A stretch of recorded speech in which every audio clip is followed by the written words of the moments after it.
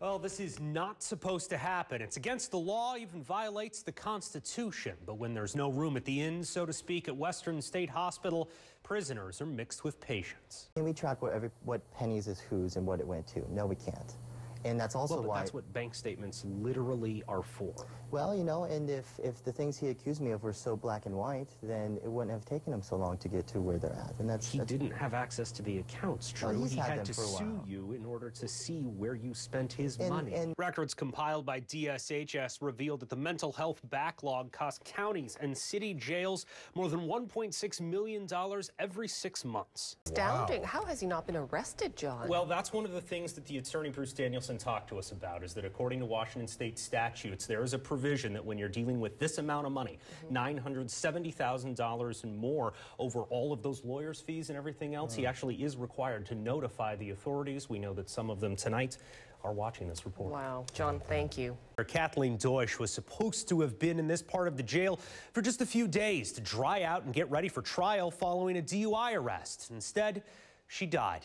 Court filings allege inmate monitoring rules were broken and staff failed to tell the whole truth. More evidence this jail has a long way to go with reform. It's called the Veterans Preference Points System. If you've served your country, Washington wants to serve you with bonus points on exams for law enforcement and other competitive jobs. It's the law, but as we're about to reveal, the Washington State Patrol hasn't always followed that law.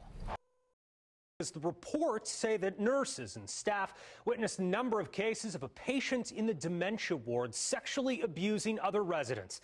The family, experts in the field, and even a state senator say this nursing home should have been stopped. Tucked away in central Washington near the winding Wenatchee River, Kashmir Convalescent Center calls itself a special place for those in need. You are responsible for this adult. People are paying and they expect you to take good care of their family. For Linda Freeman, it's become something else. Are you okay? Freeman invited us to go inside her sister's room in the dementia ward to see her condition. She is bedbound. She can't feed herself. She can't move her feet. She has trouble communicating, is nearly deaf, and can barely speak. We aren't saying her name or showing her face because of what happened earlier this year. Without that state worker coming to you and sharing this information with you, do you think Kashmir ever would have told you that your sister was sexually abused? No. No, not at all. The sexual abuse is spelled out in a report obtained by the KOMO 4 investigators put together by state and federal agencies. The abuse started in mid-January between a man known as Resident 1 and Freeman's sister, seen here as Resident 3, both patients in that dementia ward. The report said that a housekeeper saw Resident 1 standing over Freeman's sister with his jeans around his legs, holding on to her hand and forcing her to touch his genitals. She wasn't able to call for help, fight back, or even move. It makes you sick, doesn't it? The housekeeper hollered at him to stop. The director of nursing was told, but no one outside Kashmir Convalescent Center knew it happened. The center did call Freeman, but only about her sister suddenly losing weight. And I said, you call me and tell me she's not eating, but you can't tell me why she's not eating. While that was the first case, the report says that the abuse kept happening to other patients. Kashmir staff witnessed Resident 1 pull another patient's hands to his groin, but that a nurse did nothing other than to make eye contact with him to get him to stop. He also tried to get into Freeman's sister's room 2 more times until she was finally able to get staffers to understand that Resident 1 was sexually abusing her. The report says the director of nursing services viewed what was going on as nothing more than consensual activities between dementia patients. The man kept making advances, yet the director said, quote, "There isn't anything we can do until he crosses the line." How does that not cross the line? All they had to do was call the state. What finally made that happen? On February 2nd, a staff member saw Resident 1 take the key to the dining room, followed him there, and found him fondling another dementia patient's breasts. The KOMO 4 investigators obtained that police report and 911 call with Chelan County. That he's getting more and more sexual with some of his exploits. In the end, they transported him to the hospital for a medication adjustment, not to treat him for the abuse. He's believed to be at Central Washington Hospital in Wenatchee. I actually brought them in. When we visited Kashmir, Convalescent Center operator Bill Dronin showed up. He'd already declined our request for an interview. Freeman lit into him. Your aides could have called when this first happened. Should have. We pressed him for more. That needs to be done more here. Here? Well, Dronin admitted to us off camera that he was remorseful and that none of this should have ever happened. An apology is one thing, a punishment is another. It's illegal. And so we need to do further investigation. Senator Barbara Bailey chairs the legislature's Committee on Aging and Disability. She was disturbed by the situation at Kashmir and how the abuse went under the radar. Mandatory reporting is extremely important. It is the law. Prominent elder law attorney Mark Kosharadsky dismisses any talk of consent. After reading the reports, he believes not reporting this was deliberate. And the choice here was to cover it up, not to report it, pretend it's not happening. Investigations into nursing homes are handled with both the state and federal governments. The state licenses the facilities. The feds award Medicaid or Medicare money to them. That situation is horrific. That's federal investigator Stephen Chickering speaking by phone from D.C. about the Kashmir report. It found the center violated mandatory reporting rules, that it, quote, failed to recognize the behaviors as sexual abuse and did not act to protect residents there. So what has happened is you have a culture over there that it's okay to abuse these people, and that's just not right.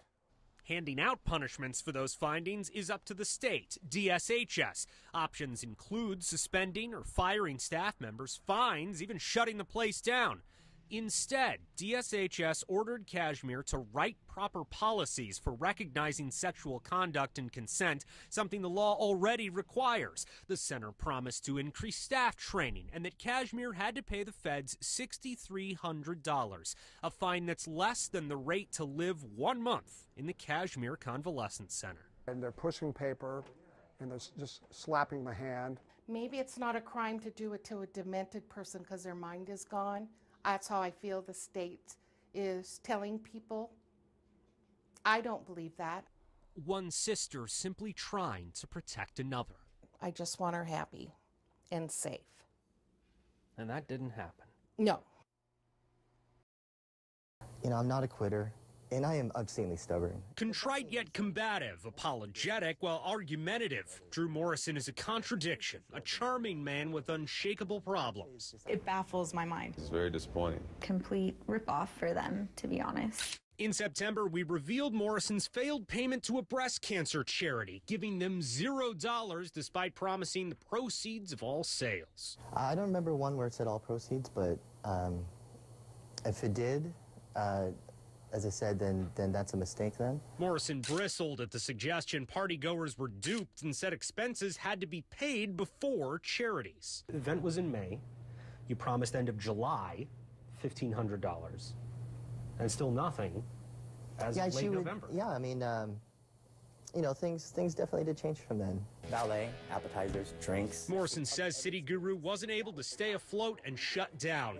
A number of investors bought shares in the now defunct company. Morrison couldn't explain what happens next and if they'll be paid back. The Washington State Department of Financial Institutions, which looks into securities fraud, recently launched an investigation into City Guru. Morrison had no knowledge of that, but did address the problems with his previous company, Path Investments. It's just one of those that is a company that kind of went somewhere and then just didn't. The Arizona-based foreclosure business went belly up too. All because I trusted a man called Drew Morrison. Investor Gary Wooliver won a lawsuit alleging Morrison spent hundreds of thousands of dollars on himself instead of the business. How many homes did you end up purchasing or flipping? I don't know. Under Path, I really don't know. Records from the lawsuit expose wild charges by Morrison, who admitted he was the only one with access to Path's business accounts. Can we track what pennies is whose and what it went to? No, we can't. And that's also why... That's what bank statements literally are for. Well, you know, and if the things he accused me of were so black and white, then it wouldn't have taken him so long to get to where they're at. And he didn't have access to the accounts, Drew. Well, he had to for a sue while. you in order to see where you spent his money. And again, if his accusations had been so black and white and those statements would have shown that, I think it would have been a completely different story in his lawsuit. But you lost that lawsuit. Yeah, I lost it by default. At heart of the suit were promissory notes Morrison signed but never paid, calling the deal more personal than paperwork. Well, a notarized promissory note is far different than a handshake. Look at it black and white. Again, you can ignore the relationship that him and I have had, or you can't. We have to focus on the law. Okay, that's fine. Yes. You know what, John? Yes. There were multiple contempt orders for Morrison's refusal to hand over records, and he didn't even show up for a number of hearings. I didn't get my day in court. Say again? I didn't get my day in court. So, you know, and I believe I lost on some technicalities because, you know, I'm not an attorney. I think there's truth and there's process, and maybe you're a very black and white person, fine. Well, I think the court is black and white, not me. That doesn't mean that they don't understand truth. Doesn't mean they got it right. In June, Morrison lost another lawsuit by default in Arizona. He didn't show when a different PATH investor accused him of pocketing a $55,000 loan. All told, Morrison owes nearly $1.5 million in court judgments and fees. For his investors, we did get one important answer. I kind of thought that it wasn't my fault, but, you know, when I look back at it... Whose fault was it? It's mine. Jon Humbert, KOMO Investigators. Bonds between mother and son. There's Nolan right there. Brother and sister. He was just a really good kid. Aren't easily broken. Had a wonderful time. Unless it's a break no one can fix. And it was about his junior or senior year where he just started, there were just little things that started to decline at that point. Things just definitely declined.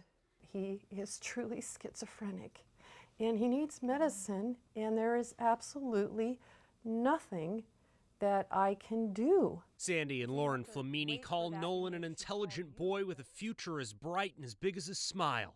He's now a man who hasn't been given a chance to heal. I want Nolan to be in a facility that can help him. Nolan's normal high school angst took a darker turn in his late teens. Treatment plans. Family history and court records show that's when the schizophrenia took hold, when Sandy's mothering couldn't calm the mental anguish and violence brewing inside his mind.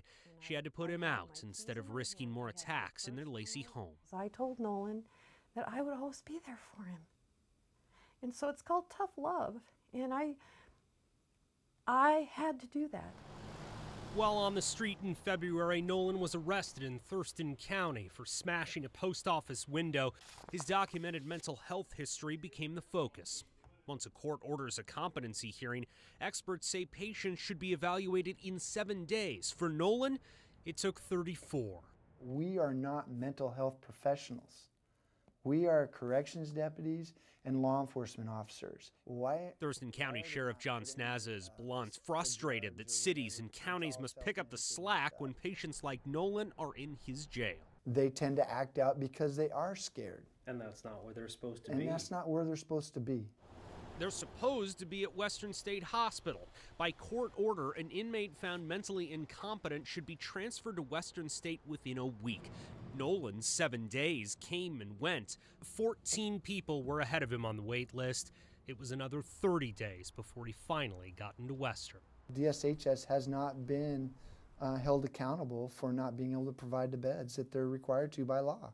Nolan isn't alone. Snazza estimates 35 to 40% of his inmate population have significant mental health issues, but it takes most 45 to 60 days to get a bed at Western.